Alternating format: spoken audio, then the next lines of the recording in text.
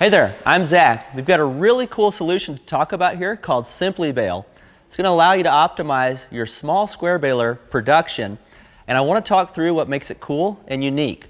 Now, to help me do that, I've got Luke Weller, who's grown up on a family farm. He's also an AGCO lead engineer. So, Luke, tell us a little bit about your background and what you do for AGCO. Oh, thanks, Zach. I've been putting hay up my entire life on our farm. Round bales, small square bales, and this baler is really, really important to me. So Luke, why don't you tell me one of the biggest challenges that you had on maybe the family farm around small square production?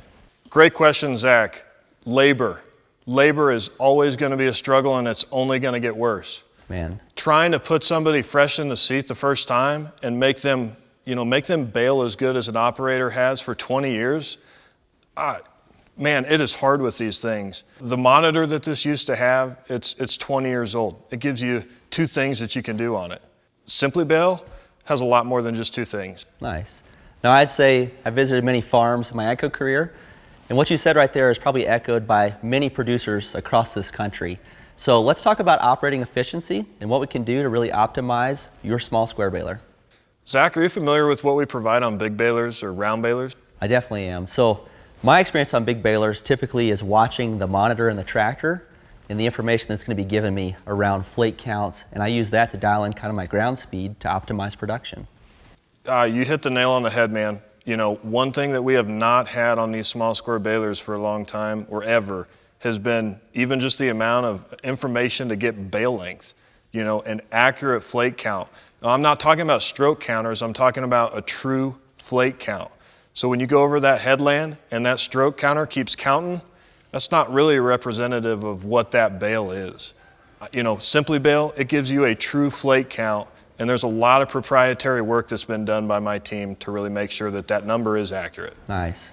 So basically you're telling me in the cab, I'm going to have visibility to all the same information that I find in my big baler? Most nearly. Obviously there's mechanical things that are not common between a little baler and a big baler, but flake count, bale length, flake size, density pressure, all those things are going to be available in the cab now. Luke, so what I'm hearing in this conversation is maybe I've got newer operators. This is really going to allow me to get them in the seat and get them functional really quickly. So what about this is going to make that happen? Yeah, so I told you about some of those big baler features, like some of you guys might be familiar with in your big baler is that plunger to stuff ratio. That tells you how fast to go. Well, we really wanted to imitate that in a little baler. Even though we've always got a 1-to-1 ratio, we wanted to really give something to help coach people on their ground speed. So in our monitor, you set your flake, your length, and it's going to tell you everything else. So it's going to tell you if you need to speed up or slow down before you make that whole entire first bale. So it's all about making sure that they can make the adjustment quicker and faster. Yeah, that's awesome. So from an ease of use perspective, sounds like this is a great solution. So Luke, is there anything else from an operating efficiency standpoint? So it sounds like the flake counter and really dialing in maybe that target flake count is much easier with what we have in the screen. Is there anything else that we have available to the operator that's going to help them out there? Absolutely. And I would say density is the most important thing. Density controls bale weight. And our consumers, our producers, everybody sells by bale weight in this industry, okay? So if I want a 100-pound bale, I want to make sure that my baler is putting out the most efficient bale for that weight, because if not, I either have over or under. I'm going to lose money. So what we wanted to do was make sure that the bale weight was more consistent and uniform every time. All right, Luke, that sounds really good. So from what I'm hearing, that flake counter is really going to allow me to optimize how this baler runs. It's going to allow my new operator to tune in his ability to run this machine. So I can give him a target of maybe running 15 or 18 flakes, and he can watch that number and adjust his ground speed as needed to do that. The other really cool thing, if you think about that flake count, is bale consistency and what that does to the bale that you're putting out the back of the machine. So a consistent flake count is going to allow me to make sure that the bales that are coming out of that back machine are very uniform length. So maybe I target a 36-inch bale.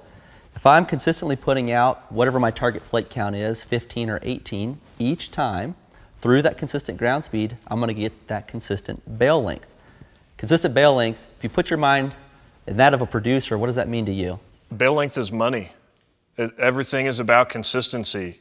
You know, when it comes to either selling the bale or picking up the bale out of the field, I want that to be as repeatable every time. Because I don't know about you, Zach, but are there a lot of people picking up bales by hand anymore? No. Where I grew up, it's all mechanized, and for those, whether it's a bundler or a self-propelled stacker, for those to work, the more consistent the bale, the better they work. So Luke, what I'm hearing, SimplEBale is going to allow me to get an aftermarket solution and update my 1800 series small square baler to features similar to my big baler. That's going to allow my operators to really dial in their efficiencies given the information that's available to them in the terminal through the monitor. Sounds to me like we're going to be able to go to the field and simply bale.